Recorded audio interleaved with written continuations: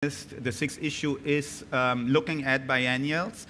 We reviewed in the issue the Paris Triennial, and also one of the sections that reappears in each of the issues is the section called Typologies, and Typologies looks into different types of exhibitions. In the first issue, we started with the solo exhibition. We moved on to the retrospective, art and public space, group exhibitions, and for this issue we put a special focus on biennials. So I thought it would be interesting to speak a little bit with Massimiliano Gioni about biennials and about different formats of biennials, about the idea of rethinking biennials, also in the light of the opening of Manifesta, the Berlin Biennial, and Documenta in the last couple of months.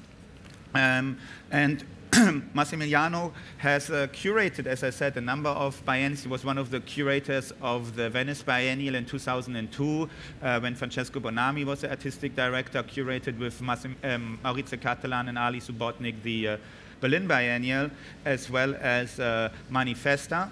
And I think also where we collaborated once on was the very first Tirana Biennial, which was, we had to share a very lovely hotel room in Tirana.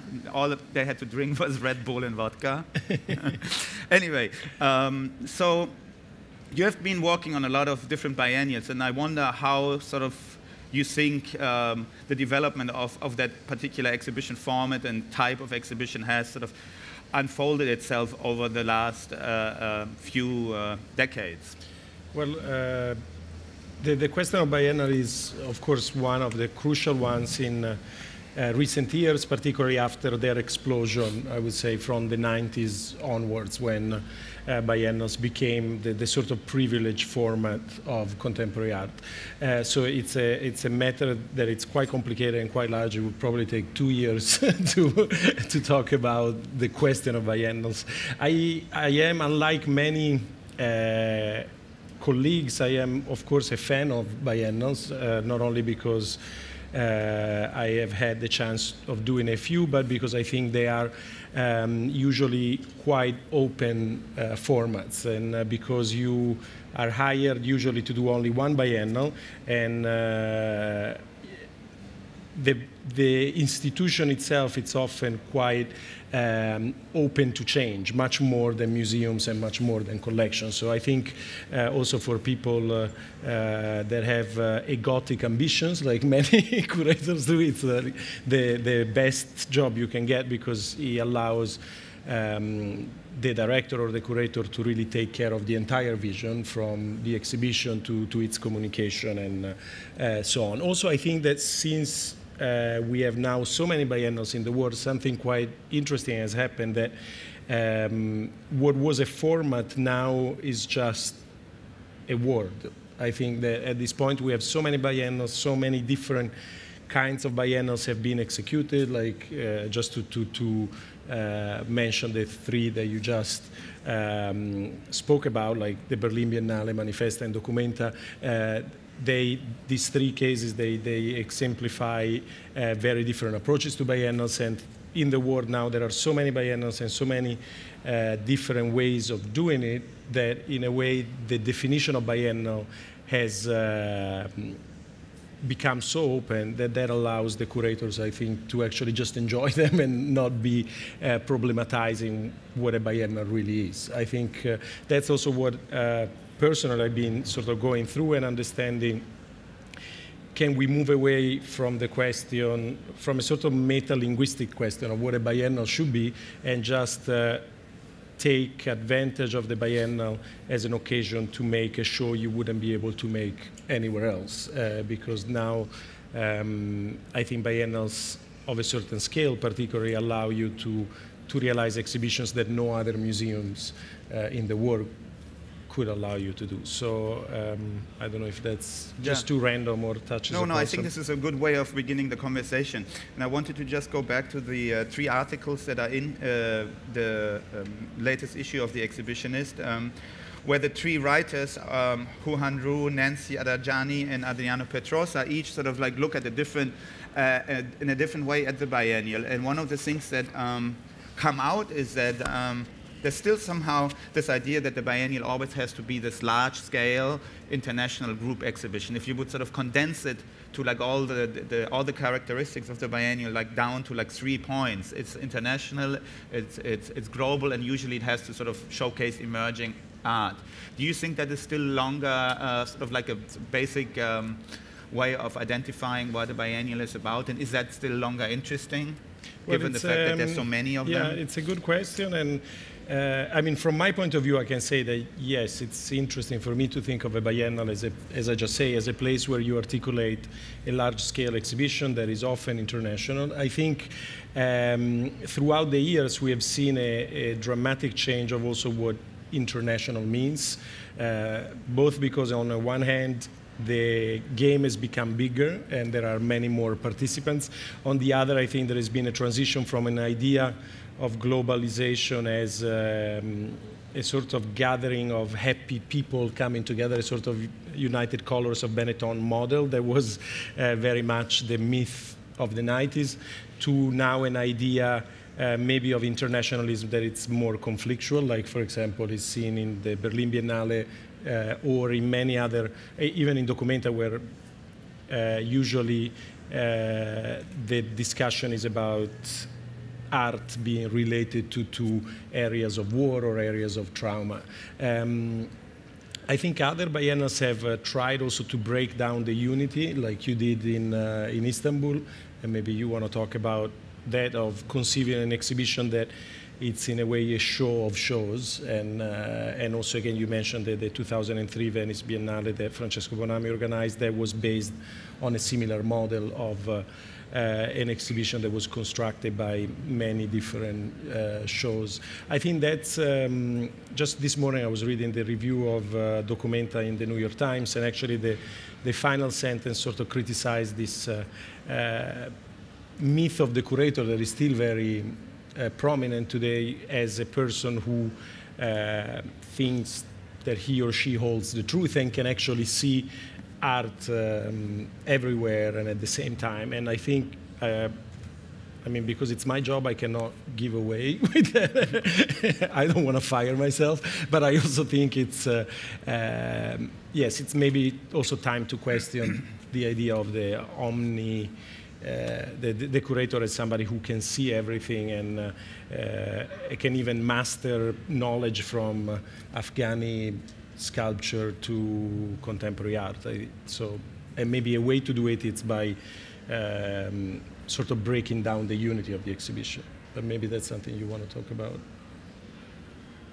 Well, I think that, I don't know how it was in your cases when you were working on biennials, but one of the things that Adriano Pedrosa and I were very concerned about when we curated the Istanbul Biennial last year was to really think about the history of the Istanbul Biennial. And also looking what other biennials were doing approximately at the same time as we were putting together our exhibition. So we tried to come up with a different format. I think it was like a proposal for a different structure of a biennial, and dividing the entire biennial into 5 different exhibitions that we both then co-curated, in contrast to what Massimiliano was saying about the 2003 Venice Biennial, where Francesco Bonami invited, I think, probably about 10 other curators.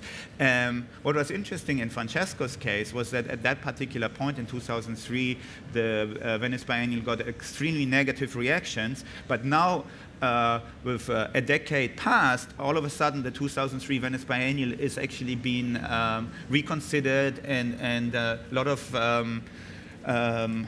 curators and also art historians sort of look back at this as an interesting moment in the development of curatorial practice and exhibition making, simply because it was very much a moment when a lot of ideas that I think came out of a history of independent curating came together in one big exhibition. Also a certain generation of curators that emerged in the 1990s. It was almost like a summary of all these sort of like ideas and practices. And you were, one of the younger curators, or actually the youngest curator within that group back then.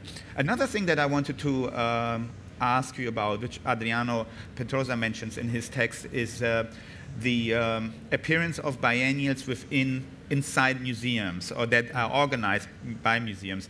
The Venice Biennial is organized by a foundation. The Istanbul Biennial is organized by a foundation, and Documenta has the foundation that organizes this. But there's also biennials, as you know, that are organized by specific museums. And I think the best example of that is probably the Whitney Biennial, or perhaps the Carnegie International, which is not happening every 2 years, but sort of could be considered within the same group of exhibitions. Now, the new museum that Massimiliano is running together with Lisa Phillips inaugurated what is called the Generational Triennial that just took place this year.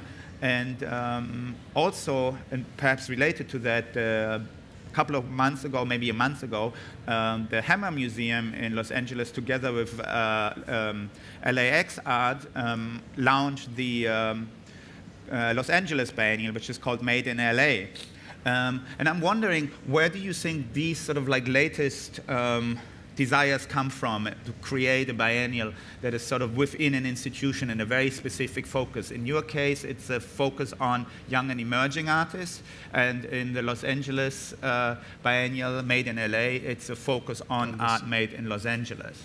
Yeah, actually, I want to go back to what you were saying first about the 2003 edition of the Venice Biennale being reevaluated. That seems to be also a typical sort of destiny for many biennials, that they're usually hated when they happen and then reevaluated. I've been doing a lot of research on the 1993 Biennale, for example, which within the industry has become a sort of legendary exhibition because it was the sort of first global Venice Biennale in which also many artists emerged. And if you read the reviews of the time, they were incredibly negative. The New York Times, the title was Death in Venice. And Death in Venice. Death in Venice. So I think that's all simply to say that probably it's better to do always the next biennial so that the previous one looks better.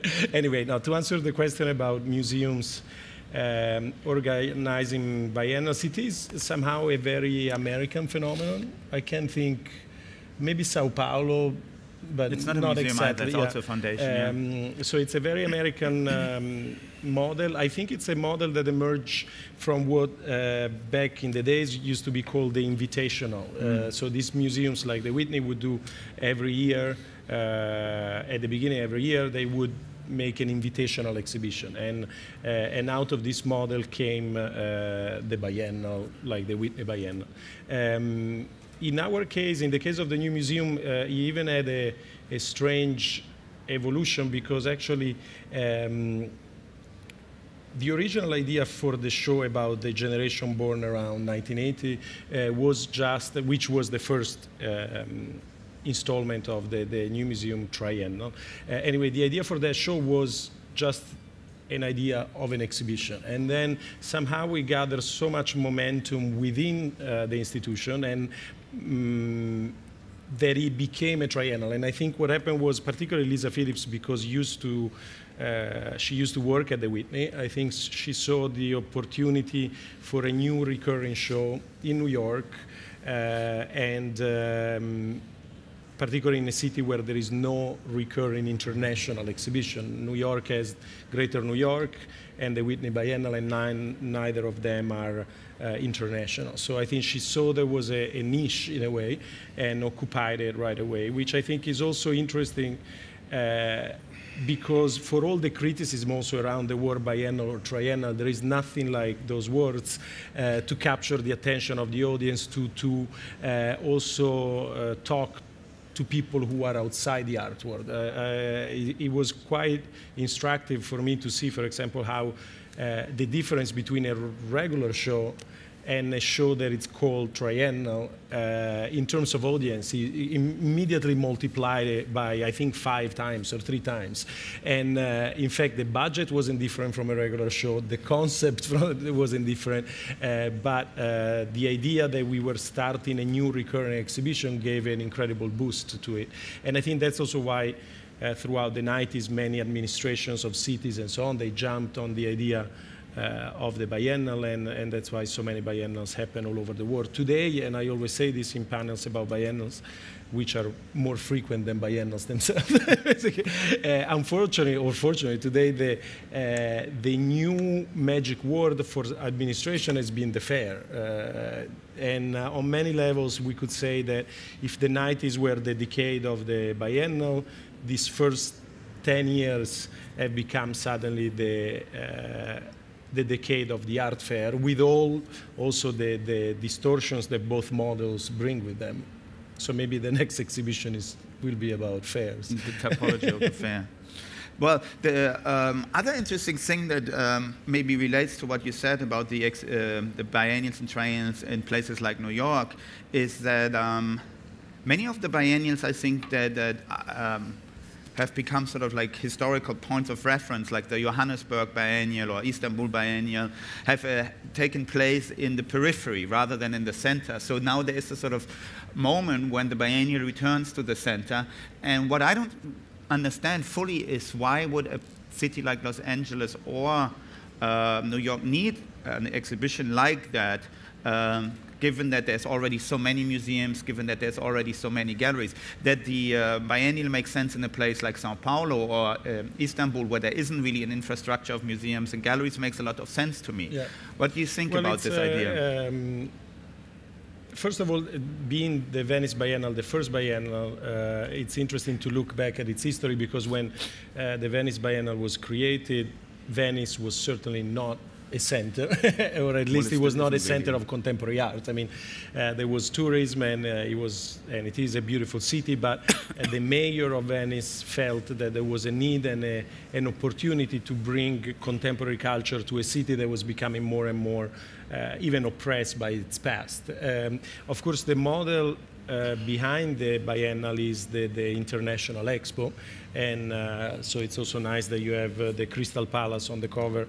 And the International Expo, of course, comes out also of a tradition of colonialism, and with the idea of bringing to the center the products of the colonies, and to reconstruct within a building a sort of picture of the world. And so, of course, even in its very foundation, the idea of the Biennale has a sort of complex relationship to the theme of the center and the theme of the periphery. And in fact, the proliferation of biennales in the 90s went hand in hand with an emergence of new artists and new participants from different geographies, and Johannesburg was a great example, or Shanghai, the Biennale that now you are working on. And in many of these places, the Biennale have had the function of, yes, supplanting the institution. And of course, that has created a plurality of voices that it's very exciting. I still think that in New York, for example, going back to what we were saying about biennales in institutions, one thing that makes the Whitney Biennale special, I think, is the fact that it's one of the few cases, or the Carnegie, in which a biennale also acquires works, which biennales are incredibly powerful, energetic explosions, but unfortunately they are not very good at cultivating their own memory. For example, every time I look back also at the shows I've done in biennales, or I look at archives of various biennales, it breaks my heart to see that, you know, some might spend 2-3 million on a show, and then by the time the show opens, you're completely out of money, and usually what happens is you don't have enough money to photograph the show. So if you, no, I don't know if you had a similar experience. Like if you try to look for photographs, probably of the first Istanbul Biennale, I'm sure there is not a complete. Not many, no. And the same for endless numbers of international biennales, because every energy is put towards creating a picture of the present that then the very institution forgets to in a way, memorialize or document its own history. A place like the Whitney Biennale is quite different because it's within a museum, and so it's a rare case in which a biennale also acquires works from the show, and so there is also a memory that in the case of the Carnegie spans almost now 100 years, and I think that's an interesting perspective that no other biennals can have, and that's quite valuable. So. Well, since we're in the context of an art fair, maybe it's interesting to go back to what you mentioned in terms of the first 10 years of this millennium being the decade of the art fair. When we started working, the art fair wasn't actually that prominent to the degree it is now. No? And I remember teaching at Goldsmiths College, where I was teaching for 4 years at the curatorial program, and giving a class on the history of Documenta. And at the first session, and one of the students really sort of saying, okay, so I get what Documenta is. It's basically like the Frieze Art Fair. And at that moment, I was thinking that the student was making an interesting comment about how these international big biennial exhibitions have also become marketplaces, and how they present, display commodities, if you will. But then I actually realized, no, this is a different generation that has a completely different frame of reference, and that was introduced to art, to contemporary art, more through an art fair or the gallery system, unlike perhaps my generation, now being in my late 30s, that was introduced to art through museums and things like Documenta or the Venice Biennial. Well, I think, for example, the generational discourse is always a little embarrassing, but I think for our generation, the Arco Art Fair in Spain was somehow influential because I don't know why, but they started having these curators roundtables that I think were quite important to bring people together. And I think if you look back really in these 10 years, there has been a dialogue and a sort of, the fair has been quite, the art fairs have been quite quick at sort of assimilating strategies from biennals. I mean, we're sitting here next to Unlimited, and Unlimited, in a way, is what the Harald Zeeman 1997 Lyon Biennale looked like. Very much it's based on this idea of a vast space with large works, with cubes sort of dividing the space. And which is quite interesting, I think we have come, or many of us were in Documenta, and now we come here, and Jens has just curated a section called Parcours, which has a sort of, it's an exhibition, it's supported by a fair, but it's also a reflection on site-specific works, which I think, and I'm not saying just to be nice, in many ways is also more complex than some pieces we have seen in Documenta, where the choice of spaces seemed completely random and unrelated to works. So I think there is a constant now cannibalization between the two models, which unfortunately, I think puts more pressure and negative pressure on the exhibitions, because biennals don't have the money the fairs have, and cannot compete on the same ground. And maybe that's also something worth thinking about, that maybe it's about changing the ground rather than changing the show. But I don't have an answer. I don't know how much this is really a question of support, financial support, whether but I think that many of the fairs sort of like said, okay, we don't only need to display, we don't only need to be in a marketplace, but we can also be cultural producers by having sections like Art Parcours or the talk series here, and Frieze Fair does their own thing, and Arco does their own thing, and all the other wonderful fairs do their own thing.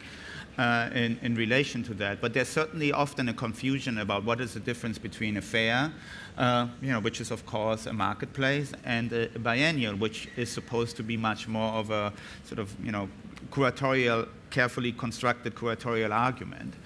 But I think we sort of come to the end of our time, and I was hoping that we could perhaps have some contributions from the audience. If you have any questions regarding our conversation or also the magazine, please feel free to ask, and there's a microphone that is coming around, so if you have any questions, now is a good time. Is there any questions? Comments? No. Don't be shy. Sorry? There's a question here. No, no, but comment. A comment. No, okay, sorry. There's one there here. Oh, now 3 questions. Finally. I should have planted some people there. Well, since we're talking about the sort of merger of the intention of biennials and the intention of art fairs, can you talk about funding? It sort of seems like there's a lot of the same sources are being approached for funding of non-commercial and commercial ventures. Well, what I know is that usually biennials are very poor. So it's, and unfortunately they become more so, and that has resulted in sometimes curators and artists also relying on the support of galleries in a way that it's similar to what happens here. I think it's difficult. No? I think that every biennial has a different funding structure. Yeah. I mean, for example, the last biennial that I was working on is in Istanbul, gets a lot of money from the Istanbul Foundation for Arts and Culture, but at the same time, there's also a lot of money that is being raised through international foundations that support artists from particular countries, and of course also a lot of corporate sponsorship. That makes a lot of sense on that scale when you have a biennial that has maybe 200,000 to 300,000 visitors and offers these corporations a lot of visibility. But of course there's also other sort of perhaps more complex relationships where an artist has a particular idea for a piece, the work to produce costs maybe $50,000, and after the end of the biennial, the gallery is selling the piece for maybe 4 or 5 times this amount of money. So often there's negotiations between the biennial, the curators, and the galleries to find some compromise in terms of how to produce these works. Yeah, it's. I mean, it's a difficult topic because. Ultimately, it's, I think it's also the responsibility of the curator to sort of make sure that the biennial or the exhibition doesn't become a vitrine for goods for sales, which, of course, I mean, I don't want to be naive, and I'm fully aware that things also are produced and shown in biennials and then they end up sold. But I think that has resulted also in a certain aesthetic of biennials that I find a bit problematic because, and this is quite very much a sort of insider's discussion, but what happens is that it's always easier to find money to produce new works because there is an invested interest from the artist and the gallerist because they will be able to sell it after the show. But that ends up in exhibitions being made of works that often have no relationship to each other, that have a sort of, in which works are sort of struggling to capture the attention of clients, and I think in a way has made curatorial practice a little weaker and more superficial. On the other hand, I mean, my problem is if I want to borrow a work from a museum, it's more difficult, or from a private collector, it's more difficult to find money for that because nobody has an interest in helping me get a specific work that it's not going to go for sale. And so I think that's, maybe I'm just obsessed with this thought because that's a limit that I see within biennials, but I think it's something to keep in mind and something that has changed the way in which biennials are built. For example, just by putting each artist in a room because then you don't even have to worry about what he or she will do. And you know, this idea of the biennial as a free-for-all, which I think is less interesting, but it's quite effective from an economical point of view. No? There are 2 more questions. I think we still have time for questions. Yeah. You spoke about the idea of biennials being sponsored by institutions and then maybe privately, or so could you speak about the idea of national pavilions and the curatorial production or creative production of when they're controlled by independent curators versus, say, a national museum and the output that they produce, I guess? Can you repeat that? Well, going to the Venice Biennale and seeing the difference between the curatorial practices between each national pavilion, and they're all independent, or each country is responsible for their own output, but within that, there are decisions between what is put on display in the national pavilions, whether it's independently curated or privately done by a gallery, versus public institutions. And can you discuss basically your opinions of the output curatorially? And well, I'm not sure. Just answer the part that you understood. No, because I just want to clarify, there is no such a thing as a national pavilion curated privately by a gallery. It doesn't exist. I mean, to also clarify something, because it's also something that it's very peculiar to the Venice Biennale, which is now the only biennale that still has national pavilions. The director of the Venice Biennale is actually responsible for curating what it's called the international show, which is usually taking place in the International Pavilion, the big one in the center of the Giardini, and in the Arsenale. Then all the national pavilions are directly managed either by ministries of respective countries, and in some cases it's the Minister of Culture, in others Foreign Ministry, or by institutions that are created specifically to handle the organization of a pavilion. Then each nation handles the selection of the pavilion artists in different ways. Some are appointed directly by a committee, others they are chosen by a process of selection. In some cases the curator is chosen and then the curator chooses the artist, or in other cases the artist is chosen and the artist chooses a curator to work with, and so on and so forth. But there is no such a thing as a privately run national pavilion. And I think, I mean, the national pavilion is in a way is an anachronistic concept. On the other, what we are witnessing in Venice is that the more global the world becomes, the more nations want to participate, which is also quite interesting, and it seems to be a trend that we have seen developing from the 90s onwards. Sometimes, you know, to the explosion of the global culture, there is also an explosion of local pride and, in some cases, nationalism. And so even though it's an anachronistic model, it's a model that many nations want to continue, and you know, who are we to decide if it's anachronistic or not? And it's a model that I think it's also, even though quite strange, and it makes me think of that game, what is it called, Risk, where all the nations attack each other. But it's what makes also that exhibition completely unique, and what it ties it back to a history of 110 years. So. There were a number of other biennials that for a while had national pavilions, or what they called national representation. And Sao Paulo was one of the few remaining ones, I think, that were bringing in still national representations. But Venice is the last one that sort of has hold on to that model. Yeah. Nevertheless, I know this from my own experience on working on other biennials, there's still a very strong interest of many countries to send artists from their country to large-scale biennials and fund those participations, even though it doesn't happen officially under the umbrella of a national pavilion or national participation.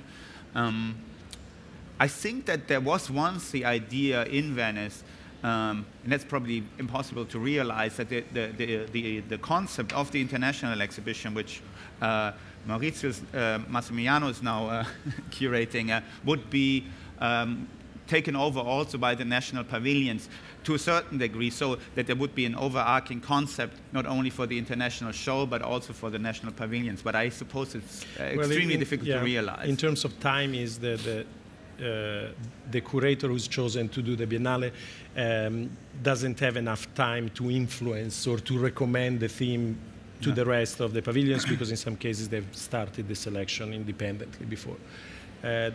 I think we have to stop unless there is one more question. One more. There was one here. Maybe two. I think someone is very desperate now. All of a sudden. I'm Barbara Strebel. I have a question about the local and global. I've been a witness of how this is happening in Basel for the last 25 years, and I think rather than fostering the creative potential in Basel, it somehow cripples it and stagnates it, actually, because everyone becomes a servicer to the international art world rather than...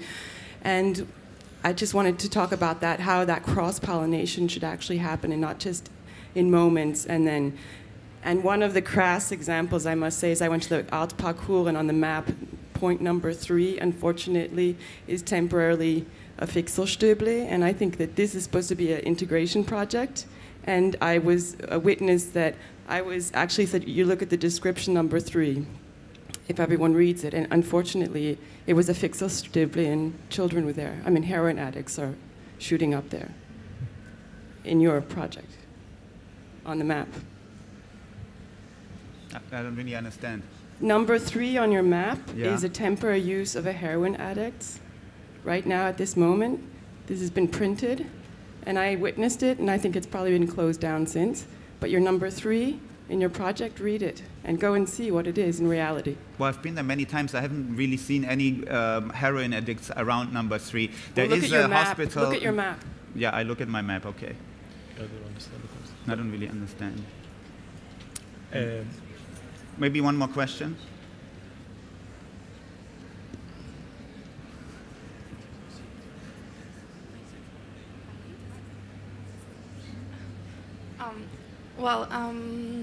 My question, what we said that the biennales are international and global shows. Also, my question concerned the connection to the local environment. And so I was wondering what it means to curating shows in so different places like Venice or New York or Istanbul. Well, I think what makes Venice really special when you think about the exhibition there is that there's not any kind of contemporary local art scene that you sort of like have to think about, have to take into your consideration. Whereas when we did, for example, Istanbul, there's a very big local art scene, which meant that we had to somehow think about how to engage with this and go and meet with lots of the local cultural producers, whether these are artists or writers or filmmakers, also go and meet with other curators. But in our case, when we did this, it was sort of a stimulation. It helped us to define what is necessary or what do we feel could happen here in Istanbul while we are working on this exhibition. I don't know how this is for you in Venice, but there isn't actually any sort of like local context that is it's a bit of an off situation in Venice. Yeah, I mean, the Venice is the context of no context. Yeah. It's like, it's quite, but that is sometimes also liberating. I've done biennales in places where the context is everything. Like, for example, Manifesta, I curated the edition that was in San Sebastian, so in the Basque region, and everybody, the moment you say Basque, thinks of independent struggles and terrorism, etc., etc. So everything was read through that lens, and actually we had to struggle to sort of break away from that context. I think Venice and Kassel are these two places where somehow the discourse on the local gets abandoned, or in Kassel is always the local as the history of Germany and the war, and in Venice instead, because it's such a fantasy, that place, it gets, it sort of disappears in the background. I think, I mean, it's interesting, many biennales in the last 20 years have sort of addressed the issue of site specificity in different ways, and the most recent example is Manifesta, which is quite brilliant in the way that it's a show taking place in a mine, and basically talks about coal. And I think, I mean, what I don't like is when the site becomes a sort of fetish, so that the whole show has to engage with the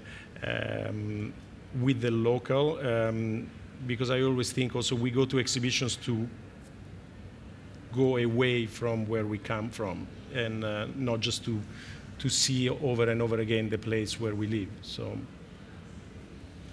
I think we have to stop. I think, yeah. So thank you very much for coming, and there's some more issues here for you to take away. Thank you very much. Thank you.